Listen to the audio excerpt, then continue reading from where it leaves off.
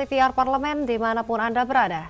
Berjumpa lagi bersama saya Rezcky dalam program TVR 17.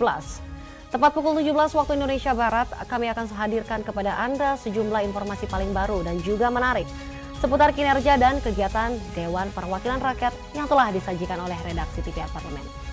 Inilah pemirsa TVR 17, edisi Kamis 4 Agustus 2022.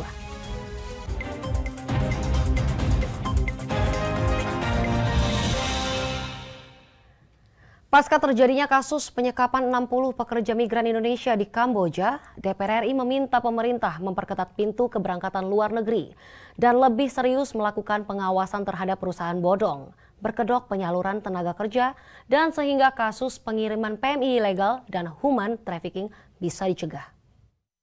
Pasca terjadinya kasus penyekapan 60 pekerja migran Indonesia di Kamboja, anggota Komisi 1 DPR RI, Bobi Adityo Rizaldi meminta pemerintah memperketat pintu keberangkatan luar negeri untuk mencegah pengiriman PMI secara ilegal. Bobi Adityo mengatakan untuk mencegah kejadian serupa terulang, pemerintah harus membentuk tim khusus yang bertugas melakukan pengawasan dan pemeriksaan dokumen calon pekerja migran yang akan berangkat ke negara tujuan. Kolaborasi penegak hukum antar negara juga harus dilakukan untuk mempermudah koordinasi dan komunikasi saat terjadi temuan kasus. Bobi mendesak pemerintah harus lebih serius melakukan pengawasan terhadap perusahaan bodong berkedok penyaluran tenaga kerja ke luar negeri, sehingga kasus pengiriman PMI ilegal dan human trafficking bisa dicegah. Ya, paling utama selain adanya upaya penangkalan kan sudah ada titik-titiknya di mana kira-kira masyarakat tersebut bisa direkrut, bisa dikirim.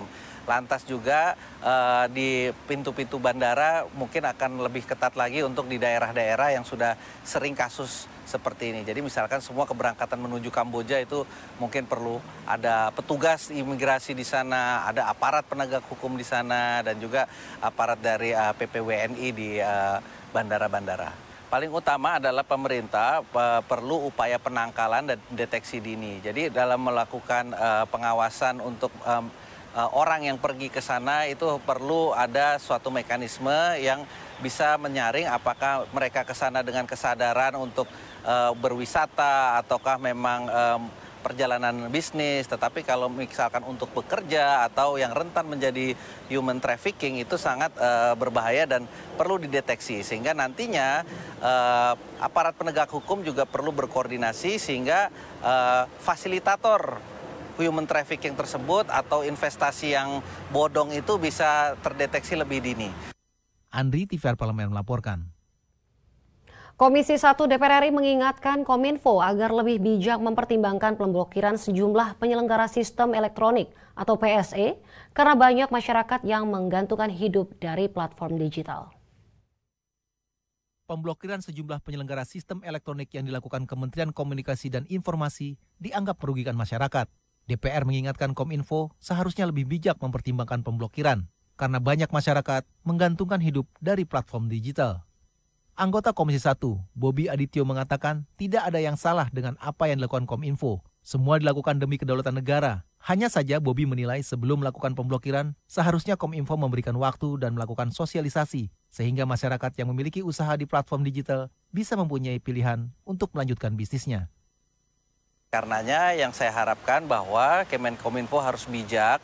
Kalau misalkan itu memang terjadi pemblokiran permanen, seharusnya sebelumnya dilakukan sosialisasi yang yang cukup dan juga disediakan opsi-opsinya sehingga nantinya masyarakat yang memang memiliki ketergantungan bisnis dengan platform-platform tersebut bisa memiliki pilihan-pilihan untuk melanjutkan usahanya. Dengan didaftarkannya platform-platform tersebut menjadi PSE, negara memiliki kemampuan untuk melindungi masyarakatnya. Bila mana sekarang mereka belum memiliki entitas di Indonesia, tidak mendaftar sebagai PSE di Indonesia, itu akan sangat rentan masyarakat Indonesia itu tidak terlindungi kiranya terjadi hal-hal yang menjadi wan prestasi dari platform tersebut. Bobi mengingatkan kepada pelaku usaha di bidang platform digital untuk melengkapi persyaratan. Dengan begitu, penyelenggaraan sistem elektronik bisa tetap berjalan. Pendaftaran PSE tertuang dalam PP nomor 71 tahun 2019 tentang penyelenggaraan sistem elektronik serta Permen Kominfo nomor 5 tahun 2020 tentang PSE lingkup private. Salah satu ketentuannya mengatur normalisasi layanan jika PSE terkait sudah memberikan data dengan benar. Andri, TVR Parlemen melaporkan. Wakil Ketua Badan Urusan Rumah Tangga DPR RI Ahmad Dimyati Natakusuma mendorong optimalisasi pengawasan terhadap pelaksanaan undang-undang yang dihasilkan oleh DPR RI sehingga produk legislasi dapat bermanfaat bagi masyarakat luas. Melalui penguatan kolaborasi keahlian dengan setiap instansi, Wakil Ketua BURT mendorong optimalisasi pengawasan terhadap pelaksanaan undang-undang yang dihasilkan oleh DPR RI sehingga produk legislasi bermanfaat bagi masyarakat luas. Wakil Ketua BURT DPR RI Ahmad Dimyati Natakusuma mengatakan perlu ada kolaborasi yang konstruktif dalam bidang keahlian di DPR RI. Apalagi tadi sudah saya sampaikan pemegang kekuasaan bentuk undang-undang ada di DPR. Pemegang pemerintah adalah Presiden. Terus pemegang kekuasaan yudikatif ada di MA dan MK. Nah, maka pembentuk undang-undang ada di kita. Kita bisa melakukan pengawasan pelaksanaan undang-undang di setiap kementerian dan lembaga. Nah, tadi saya kasih salah satu contoh adalah Kementerian Keuangan misalnya. Sementara itu, Kepala Badan Keahlian DPR RI Innocentius Samsul menilai kolaborasi sangat penting dilakukan untuk mengoptimalkan pelaksanaan perundang-undangan baik di kementerian, lembaga maupun masyarakat.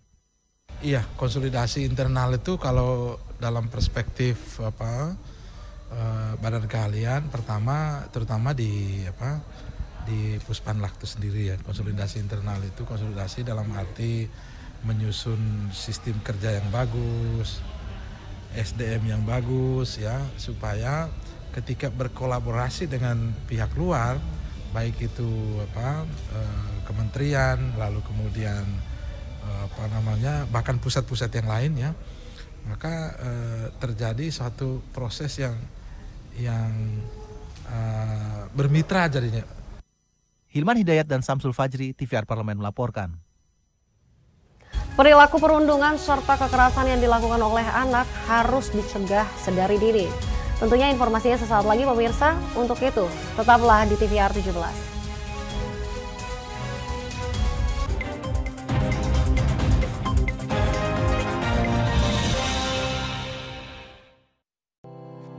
Tugas dan fungsi DPR RI sangat penting bagi negeri ini sebagai pengemban amanat rakyat. Namun tidak banyak yang tahu apa saja fungsi dan tugas dari DPR. DPR mempunyai 3 fungsi pokok, yaitu legislasi, anggaran, dan pengawasan. Ketiga fungsi tersebut harus dilaksanakan dalam kerangka fungsi representasi yang mengedepankan kepentingan rakyat berdasarkan aspirasi masyarakat dan untuk kesejahteraan rakyat. Dari fungsi legislasi, DPR RI mempunyai tugas dan wewenang untuk menyusun dan menetapkan program legislasi nasional bersama dengan pemerintah, menyusun dan membahas rancangan undang-undang, menerima rancangan undang-undang dari DPD, membahas rancangan undang-undang yang diusulkan oleh Presiden ataupun DPD, menetapkan undang-undang bersama dengan Presiden, menyetujui atau tidak menyetujui peraturan pemerintah pengganti undang-undang yang diajukan Presiden untuk ditetapkan menjadi undang-undang. Sementara, fungsi anggaran membahas dan memberikan persetujuan atau tidak memberikan persetujuan terhadap rancangan undang-undang tentang APBN yang diajukan Presiden, memperhatikan pertimbangan DPD atas rancangan undang-undang tentang APBN dan rancangan undang-undang terkait pajak, pendidikan, dan agama, menindaklanjuti hasil pemeriksaan atas pengelolaan dan tanggung jawab keuangan negara yang disampaikan oleh BPK, memberikan persetujuan terhadap pemindahantanganan aset negara maupun terhadap perjanjian yang berdampak luas bagi kehidupan rakyat yang terkait dengan beban keuangan negara. Dan fungsi pengawasan, melakukan pengawasan terhadap pelaksanaan undang-undang, APBN, dan kebijakan pemerintah, membahas dan menindaklanjuti hasil pengawasan yang disampaikan oleh DPD terkait pelaksanaan undang-undang mengenai otonomi daerah, pembentukan, pemekaran, dan penggabungan daerah, pengelolaan sumber daya alam dan sumber daya ekonomi lainnya, pelaksanaan APBN, pajak, pendidikan, dan agama. Terima kasih. Video ini dipersembahkan oleh TV dan Radio Parlemen, Biro Pemerintahan Parlemen, Sekretariat Jenderal, dan Badan Keahlian DPR RI.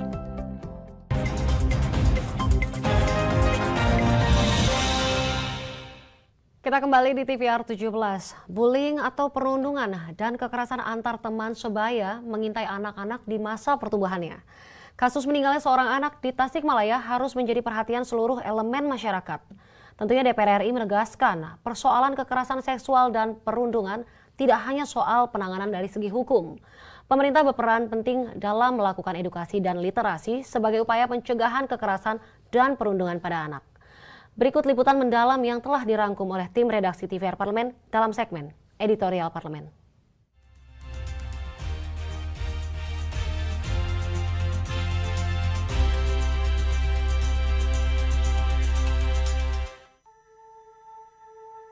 Dunia anak adalah dunia bermain.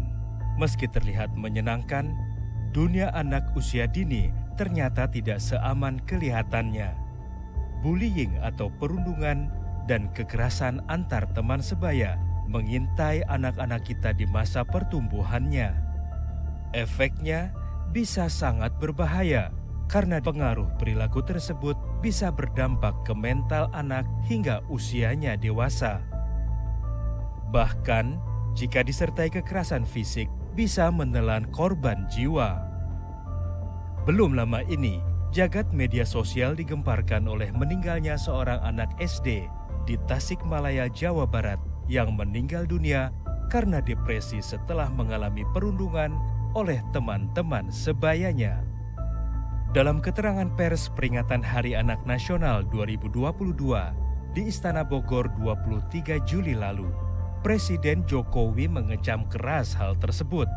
Menurutnya, segala jenis perundungan ataupun kekerasan pada anak tidak bisa dibenarkan.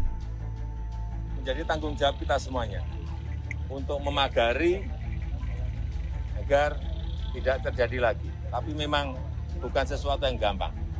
Tapi asalkan kita bersama-sama, masyarakat, guru, pendidik, orang tua semuanya bekerja, saya kira akan sangat mengurangi. Dikutip dari data box.katadata.co.id, Komisi Perlindungan Anak Indonesia atau KPAI mencatat, ada 1.138 kasus anak yang dilaporkan sebagai korban kekerasan fisik dan psikis.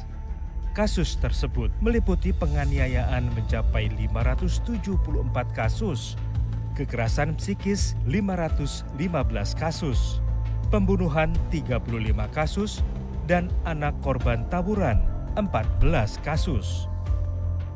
Menurut KPAI, kasus tersebut dilatar belakangi oleh beragam faktor seperti pengaruh negatif teknologi dan informasi, permisivitas, atau budaya serba membolehkan di lingkungan sosial budaya, lemahnya kualitas pengasuhan, kemiskinan, tingginya angka pengangguran, hingga kondisi perumahan atau tempat tinggal yang tidak ramah anak.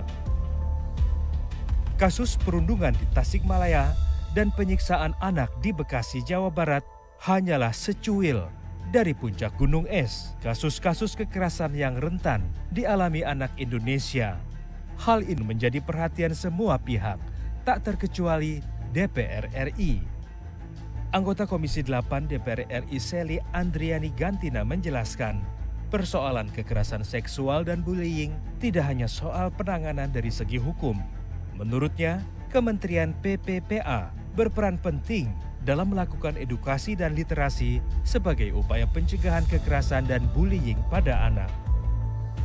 Fungsi koordinasi yang dimiliki Kementerian PPPA dinilai kurang efektif dalam pencegahan kasus kekerasan dan bullying, mengingat diperlukan koordinasi dengan beberapa kementerian terkait, salah satunya adalah Kementerian Pendidikan.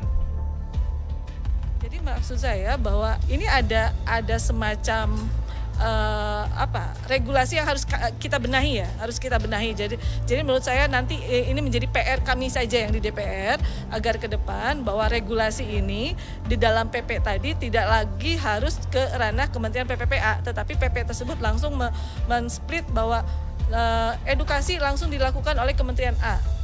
Setiap kementerian harus melakukan regulasi tanpa harus berkoordinasi dengan Kementerian PPPA gitu kan. Karena kalau harus berkoordinasi dulu kan rasanya terlalu banyak mata rantainya seperti itu. Sementara itu, Wakil Ketua Komisi 8 DPR RI Aceh Hasan Sadzili mendorong Kementerian PPPA mengeluarkan rekomendasi untuk mengawal regulasi perlindungan anak hingga di tingkat daerah. Nah, karena itu yang terpenting Kementerian PPA adalah bagaimana memastikan membuat satu rekomendasi terhadap kebijakan regulasi yang betul-betul bisa melindungi anak dari segala bentuk bully, ancaman, intimidasi, pemaksaan kehendak dan lain-lain yang bisa merugikan atau menghambat tumbuh kembang anak secara normal. Gitu. Termasuk juga diantaranya pemerintah daerah perlu misalnya membuat kota layak anak. Ya. Komisi 8 DPR RI berkomitmen meningkatkan pengawasan terhadap kinerja Kementerian PPPA dalam memberikan pendampingan kepada anak yang memiliki masalah pergaulan sosial, sehingga kejadian bullying yang berpotensi mengakibatkan korban jiwa tidak terulang lagi. Tim Liputan TVR Parlemen melaporkan.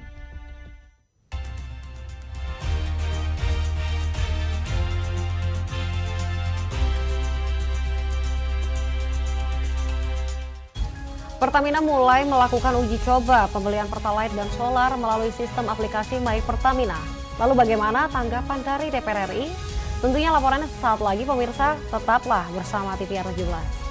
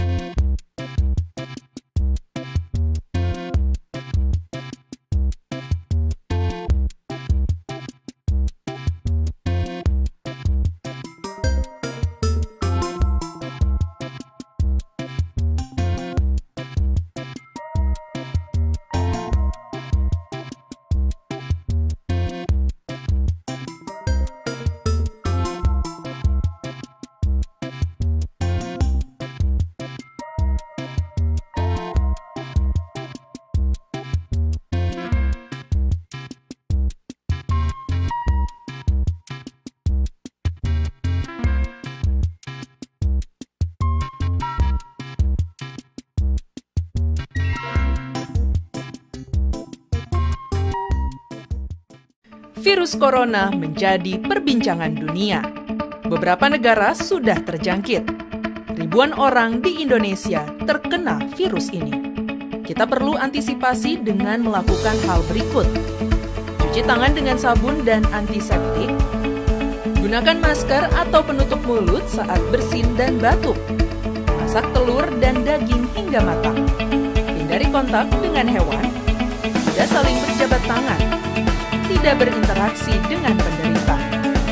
Jika memiliki demam tinggi, batuk, pilek, gangguan pernafasan, sakit tenggorokan, dan letih lesu, segera periksakan ke dokter. Waspada virus corona, cegah penyakit sejak dini. Dipersembahkan oleh TVR Parlemen, Biro Pemberitaan Parlemen, Sekjen dan DK DPR RI.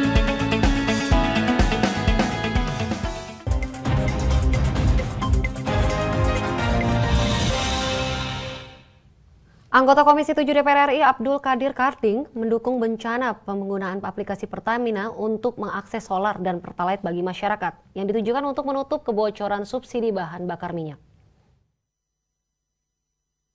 Selamat siang pemirsa TVR Parlemen, saat ini saya sedang bersama salah satu anggota Komisi 7 DPR RI, yakni Bapak Abdul Qadir Karding dari fraksi Partai PKB untuk berbincang mengenai di mana Pertamina akan segera memberlakukan aturan baru mengenai cara pembelian BBM Pertalite dan solar menggunakan aplikasi My Pertamina pada awal Juli mendatang. Baik, terkait dengan langsung jadi Pak, terkait dengan aplikasi My Pertamina ini. Nah, kalau Bapak sendiri melihat sejauh mana sih urgensinya terkait dengan ini? Ya, ini kan kelangkaan solar atau BBM yang selama ini terjadi ini kan ditengarai akibat bukan karena stoknya yang kurang, tetapi karena banyak penyalahgunaan atau permainan-permainan yang mengakibatkan ini jadi langka. Misalnya ada penimbunan, ada pengambilan yang berlebih oleh satu kelompok atau oleh satu pihak. dengan segala macam cara, ya, dengan segala macam kerjasama yang mereka lakukan. Nah, oleh karena itu, saya kira kita mengapresiasi Pertamina, membuat My Pertamina yang nanti akan mempersempit gerak daripada kemungkinan terjadinya penyalahgunaan atau istilah saya itu penumpukan penggunaan oleh kelompok-kelompok tertentu. Nah, di My Pertamina ini nanti dibatasi pada jumlah berapa yang bisa dikonsumsi atau dibeli dan siapa yang membeli itu jelas datanya. Jadi saya kira itu satu langkah yang mesti kita apresiasi, walaupun tentu perlu kita terus perbaiki agar tidak terjadi kelangkaan ketersediaan BBM di masyarakat. Nah, ini tapi kan masih banyak masyarakat yang belum tahu Pak terhadap aplikasi My Pertamina ini. Nah, kira-kira apa yang harus dilakukan oleh pemerintah? Apakah perlukah sosialisasi untuk dilakukan? Harus, saya kira harus sosialisasi penggunaannya. Yang kedua, aplikasinya juga harus mudah, tidak boleh sulit. Yang ketiga juga harus aman, karena kan dulu Pertamina bilang dilarang menyalakan handphone di mana?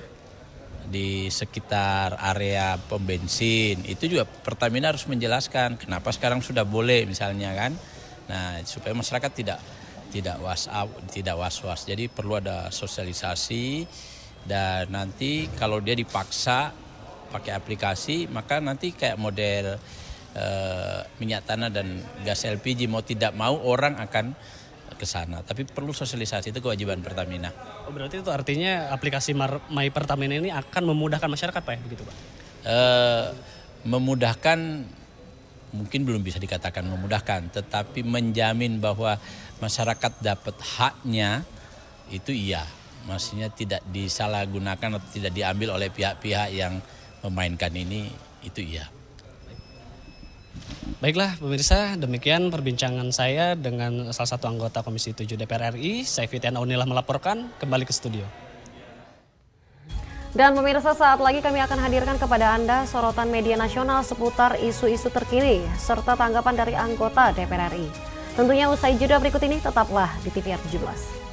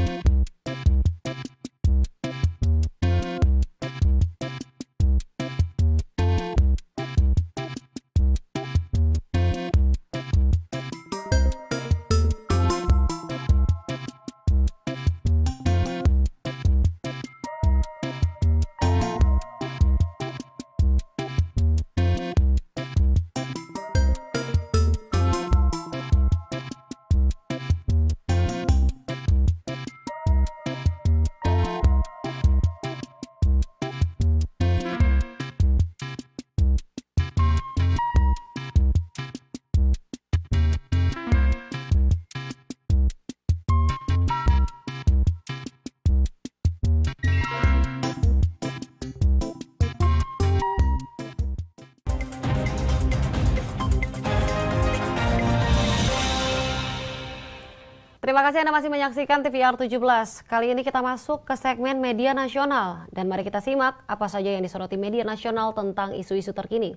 Bersama rekan kami, Elisa Purba.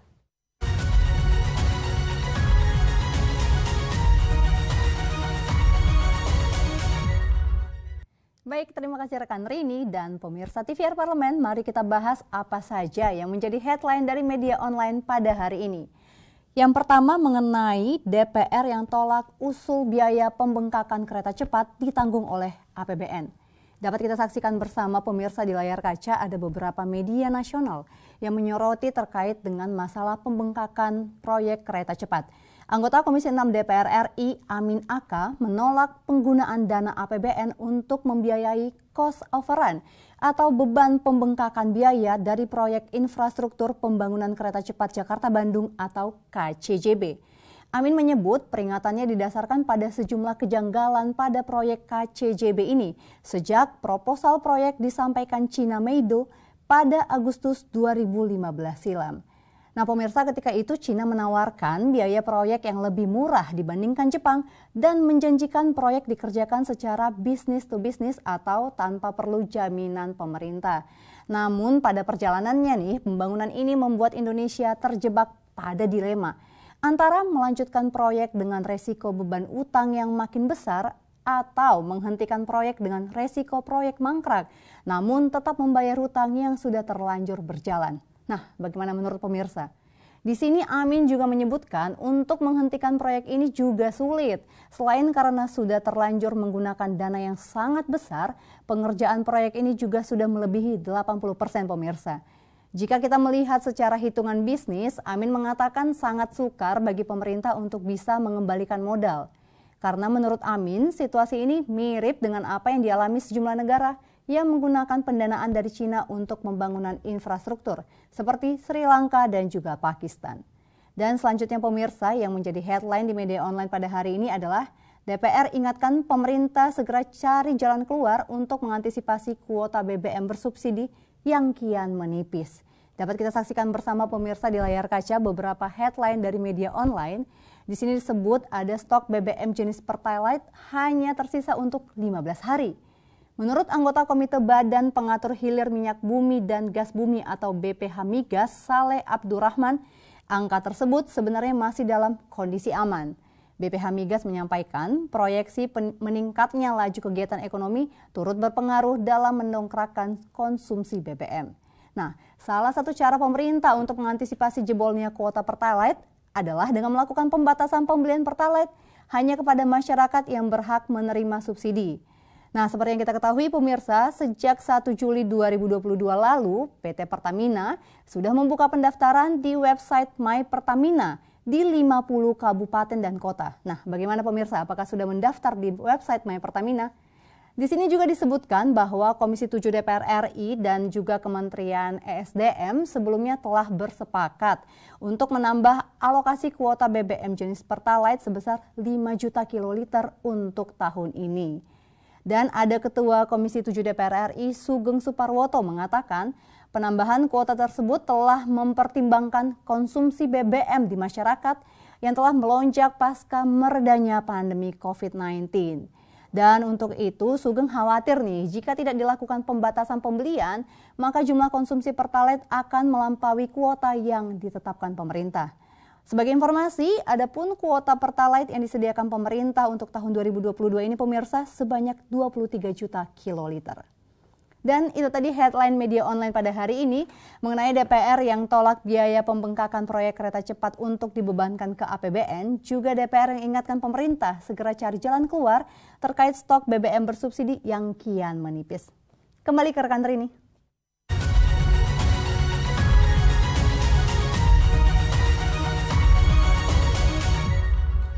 Baik, terima kasih Elisa yang telah menyampaikan sejumlah sorotan dari media online nasional pada hari ini. Dan pemirsa TVR Parlemen, segmen media tadi sekaligus menutup program TVR 17 edisi sore hari ini. Jangan lupa kembali kami ingatkan, virus COVID-19 masih ada. Untuk itu terus taati protokol kesehatan dimanapun Anda berada. Saya Rezcky beserta seluruh kru TVR Parlemen yang bertugas mengucapkan terima kasih dan undur diri dari hadapan Anda. TVR Parlemen, referensi Indonesia.